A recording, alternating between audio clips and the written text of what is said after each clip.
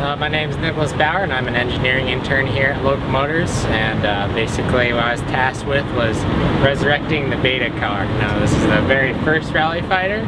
It was powered by a BMW diesel engine, and what we did today was we took it to Forced Air Technologies to get dyno tuned because we put some new stuff on it. And originally made around 260 horsepower and 420 pounds of torque, and today it makes 380 horsepower, around 510 foot-pounds of torque with no tune, so we are very happy. I'll go ahead and start it.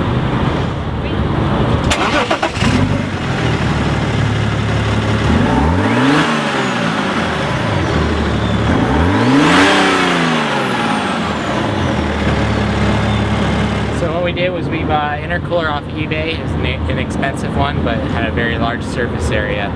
And then one of our fabricators, Galen, actually welded brand new pipes on the side of the tanks and repiped the whole thing so that way it would flow better.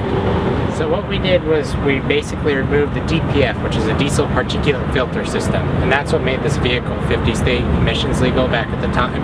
But now, since we don't produce these vehicles with this motor in, we're able to remove that. And basically what happened was the vehicle was driven so little it could not clean the soot out of the diesel particulate filter, so it was completely clogged and put the vehicle in limp mode. So we basically got rid of that, got rid of another system that injects urea into the exhaust and helps clean that, and we put a big downpipe here that just exits right on the side of the rally fighter. So the whole exhaust system is around this log, very efficient. Being a BMW engine, the engine computer is locked. It's proprietary, it's not open source, no one can modify it, so it's going to be very hard to get this vehicle tuned. I know a guy in Scotland that can do it. I have to ship the computer to him, but as of right now we can't find anyone in the Phoenix, Arizona area, or basically generally anywhere in Arizona that can tune this vehicle and make it produce more power.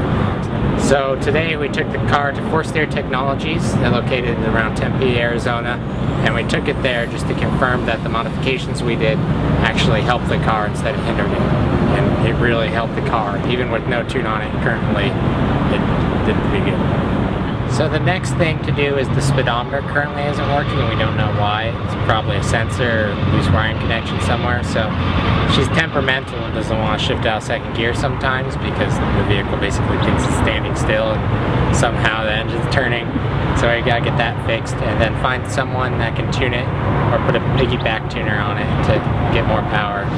Yeah, this project's up on the forge. It's called BMW Rally Fighter Beta Resurrection.